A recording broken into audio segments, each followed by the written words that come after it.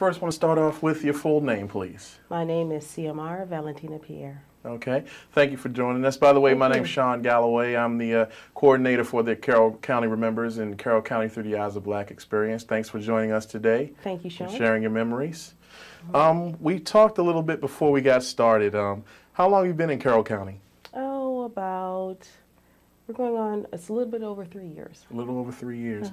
And you've had some good experiences. I've had great experiences. I feel pretty lucky to be here and to become a part of the fabric of the community.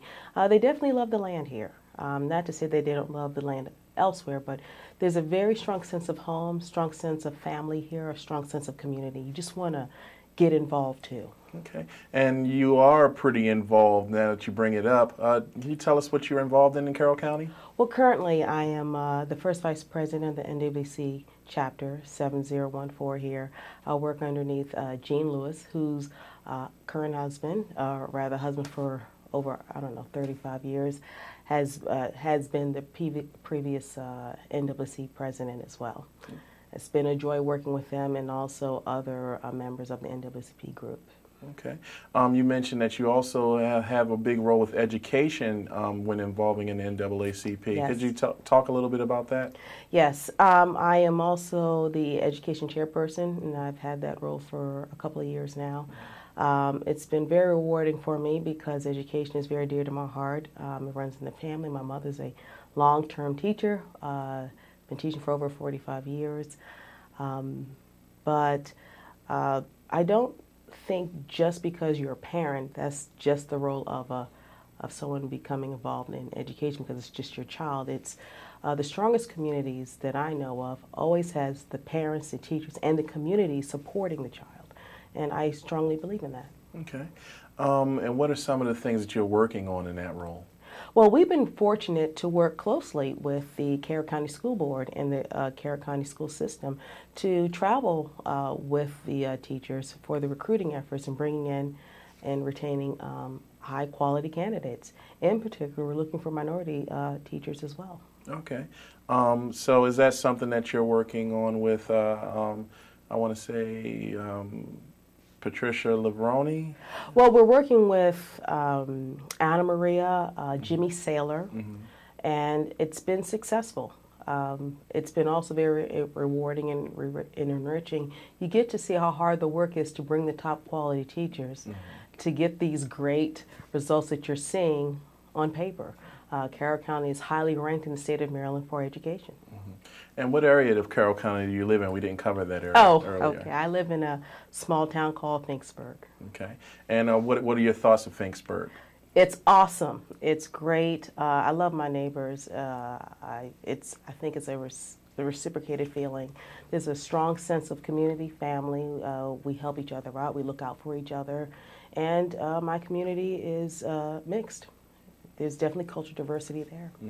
And we talked earlier, you mentioned that over 30% of Maryland is a minority, but when you come to Carroll County, it's really not. Absolutely, Sean. It's definitely not the mirror image of the statistics according to the state of Maryland. I think over 92% of the county is white, and that's fine. It's just that there's something missing because the world is not that way. The state is not that way. When you travel, you will miss out on the complete human experience. Cultural diversity should not be seen as an option. It's part of the real experience of the human experience. You miss out on communication and social activities, on just social advancement without it. If it's not interwoven into the math, the arts, and the sciences, these bright kids are missing out on a complete experience. It's like they get 1/8 of the true education of life. It's almost as if you're almost unprepared. I can completely agree with that. I went to school at West Virginia University, and my roommate had never seen a black person before. So, you know, I could totally agree with what you're saying there. And I can concur with that because I grew up in Howard County in the early 70s, and Howard County reminded me much of what Carroll County looks like today. But as you can see with Howard County, it's completely changed. They have cultural diversity. They're very progressive, and I hope the same for Carroll County. But it shouldn't be exactly like Howard County. There's some true authenticity with Carroll County that should be preserved. And the people who love the land will make sure that stays in place. Okay. What is your perception of how say, let's say, the African American race is treated here in Carroll County? Well, that's why the NAACP is present. Getting along with someone that doesn't look like you is not easy, especially if it was never encouraged in the home, and it's not seen in the school, and then it's not seen at work. Then it becomes an extra step. So you have to look at it like if you are a minority, it seems automatic, it makes common sense. But if you're not a minority, it makes sense to live the way they're living. We have to learn that one of the greatest achievements in life is just not academics. It's the ability to learn to get along with people who don't look like you and to value each other's differences. If we were to treat that aspect of life with higher value and significance, we would not have half the problems that we do have today. And in Carroll County, there are some really beautiful aspects of living here. Unfortunately, because people like to be with their own, sometimes there is a negative to that. You tend to stay in your comfort zone. You tend to feel good about that. You have to step out of your comfort zone to embrace people because it's good for you, not because it's a feel-good thing, because you actually advance better. I try to imagine what my life would be if I didn't have the exposure to the many different races and cultures that I did have. I would have a very stunted social life, and I wouldn't take that away from my experience, and I want others to have the same experience that I have. I travel all over the world because I'm attracted to other cultures. I feel for those that don't have a passport. Okay, so in thinking about some of those minorities, African Americans that have been in Carroll County, Gene Lewis, John Lewis, Bernie Jones, when you think about those people and those names, people that went to Robert Moton, what would you say the legacy they've left behind or started? Well, remember, minority is not just one race. It's a spectrum of people. But I guess when you look at the people of African descent, they're the ones that have been the most abused, most punished, most denied of basic human rights. So the thought is that if you fix this area, the entire spectrum will benefit. And it's been true throughout history if you go check. So that's why people tend to work with the African American community or the African community first, because they know if you work there, it affects the entire spectrum. Meeting and working and getting to know people like Gene and Bernie and John and Charles Harrison, another former president, has enriched my life in several directions I had even known that existed. These human beings are gems. They have this deep, entrenched belief of basic human rights for all people. They give up themselves when they don't have to. They work on projects and for the welfare of others where they don't even benefit. And that's the way it's supposed to be. They truly understand what citizenship is. Love thy neighbor, they understand what it is. It's a beautiful thing to be around people like that. And again, the NAACP is not just about African American. It started because that was the group of people that were the most disenfranchised. Okay, and they are very active in this community. Absolutely. I can say I cover a lot of events, and it's hard not bumping into Jean or John or somebody or yourself. Yeah. You guys are very active in the community. What kind of mindset is put into you guys? I mean, obviously you came here with the mindset of being active in the community. Yes. You're absolutely correct. And my activity doesn't just stay in the county. I am on a consortium with all the other state chairs, county chairs in the NAACP. So I'm aware of what's going on in Dorchester County, and Anne Arundel County, and Prince George's County, and Frederick County, in Washington County, because we share our experiences, because what I may be challenged with in Carroll County may be the same thing going on in Calvert County. We can share notes. We've learned from each other as well. And it's a beautiful thing. You have to just understand that it's not just your circle of friends. You always have to understand that just because you're not going through anything doesn't mean that the person that's down the road or just right next to you just be silent, but they're in pain. And that's usually how people suffer. They don't know how to speak out. They don't know who to speak to.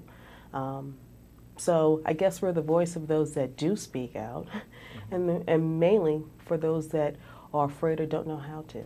Okay. How do you keep the community active? I mean, in your events or within the Carroll County, or just any other counties that you're involved in? You just find people who love the land. I keep saying this, but it's very true. Are you a Jonas or are you Jesus? Jonas is a person who felt highly justified in his hate or in his apathy because he was hurt, he was abused, the people were mean, the people were nasty, didn't deserve his help. But you have to get beyond that. If you really believe in citizenship, you go beyond that stretch. You just have to believe in that. There's a lot of soul-based thinking when it comes to just community involvement. You really have to have it in your heart to help people. There's no script. It's just a heartfelt belief that basic human rights should be granted to everyone, no matter what the circumstance. And you start there, and you move from that. And that's how you move outside the county and outside the states. And then all of a sudden, the world is your citizen and your neighbor, too. Okay. Can you talk about some of the, I know you said your experiences in Carroll County have been very positive and you've enjoyed it. Can you talk about some of the things that you've heard of the not so pleasant things? Oh, there was this one lady that called, and she was in tears because she was having repeated difficulty and being her child's advocate. She had gone to, this is in Taneytown, she had gone to the school, complained about the inequity in the treatment of her son, and it got to the point that they were so used to seeing her son was ridiculed in school, so he stopped talking to his mother to save face. And then when she caught on to it and she confronted her son, he says, "I'm too embarrassed." Can you imagine that standing up for basic human rights can be something that's shameful? Right. That shouldn't be. I'm thinking about her. I think about a friend of mine who, comes from a town where it's just like this. But just because you come from a town that's just like this doesn't mean that basic human rights should be ignored there as well or is here. For example, the Obama speech, that's very recent. I don't have to go back to last year. I can just go back to last month. Right. The fact that there were many parents denied the opportunity to make a choice about whether or not to see the speech. Again, basic human rights. Parents want to be their child's advocate. They want to have the say of what their child can and cannot have and what they can be exposed to in education.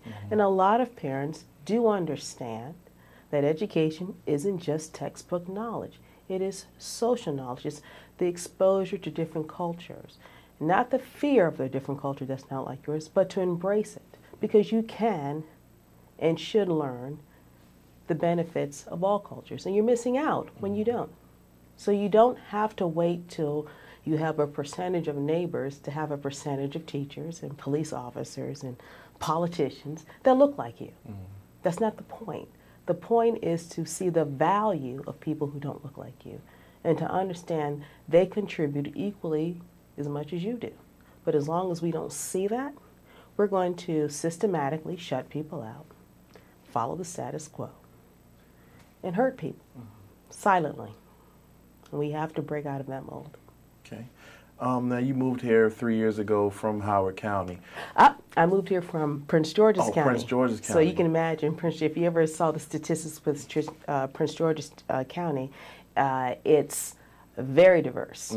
And there's a large percentage of people of African American descent. I don't say black, African American, because if you go peel the layers off, you have people from all over the world, and they happen to be black, and there's many different cultures. So I point that out to you, and you're looking at one of them. So, but I grew up in Howard County. I went to elementary school, middle school, and high school, and I dealt with a strong dosage of racism all the way through. Really?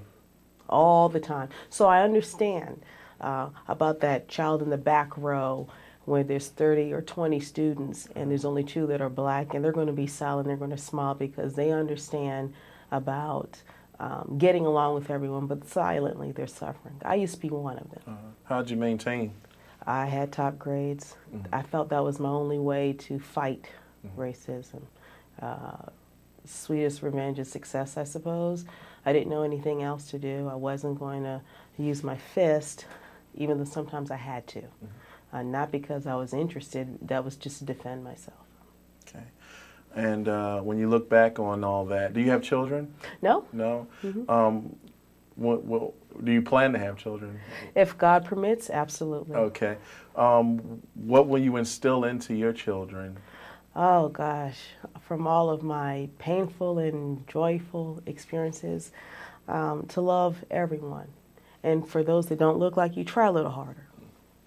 It's easy to get along with people that look like you and your family members. There's no effort really in that. It's almost a script, you have to. But try to get along with a person that doesn't look like you. Try to get along with a person that actually pisses you off. Try to love a person that justifiably got on your nerves and hurt you. That's the true gem of human welfare. If we can learn to do that, a lot of these isms would go away. And this is not a kumbaya moment that I'm talking to you. It's actually true. There is a way to get along and not look alike at the same time.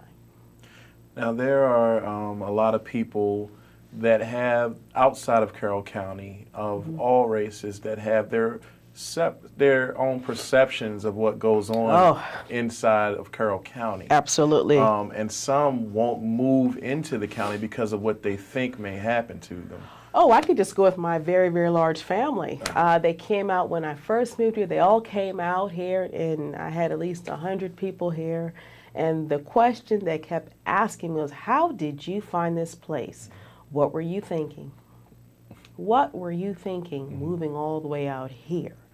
Then, of course, they had one member out of, 300 moving out here. So people started digging after I got here, and they said, are you aware that the Klan is here? Are you aware that there are all these problems? I said, well, I'll tell you my experience. Who are you going to believe? What you read or me? Well, you. I said, well, I'm sure I don't want to discount other people's experience, but I'll tell you, you have some good people here. You always have good people in the midst of bad, always. You're never going to get rid of that, so don't try. Try to learn how to get along with everyone. Because if you do, you're always going to be walking around, finding a place to live, and then scrubbing people to death. And that's not the purpose of life either. Okay. Do you have anything that you'd like to add? Any messages you'd like to put out for the public to know about yourself or NAACP or what things you guys have going on? Just, for those that are already here, that love the land, continue to love the land, because that's how you will continue to be a great neighbor and a community supporter. If you are outside of Carroll and you're looking and your mind is open, this is a great place to be. Don't be discouraged by not seeing a set amount of people that look like you to come here. The people who have strong family values, and that's enough to attract you to be here. If you're someone that likes to make a difference, come on. This is a great place to be. Make a difference. That's how the people before us got here. So revel in it and be part of the experience. All right. Thank you for coming in and sharing your experiences with us. Thank you. All right.